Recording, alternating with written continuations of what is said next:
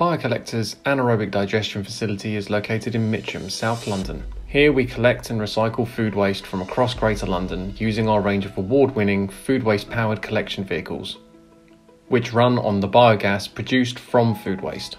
Once the food waste arrives, it is tipped out to be checked out for any contaminations and non-food waste that may be present.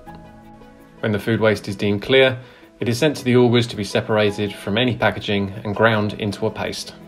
Any packaging is removed and sent for further processing. Nothing is wasted.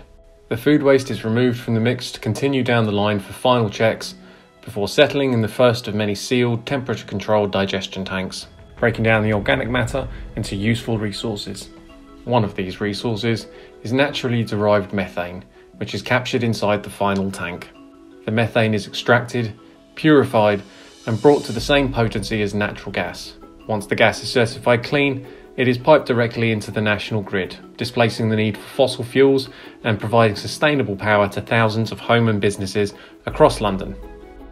It is possible to produce heat and electricity for the national grid using this biogas too, helping reduce the need for more traditional power supplies such as coal and further reducing associated pollution. We are left with another highly beneficial product. Liquid digestate is an entirely natural, nitrate-rich soil enhancer and fertiliser. In this way, your food waste contributes to the production of new crops, ensuring your food waste is never wasted.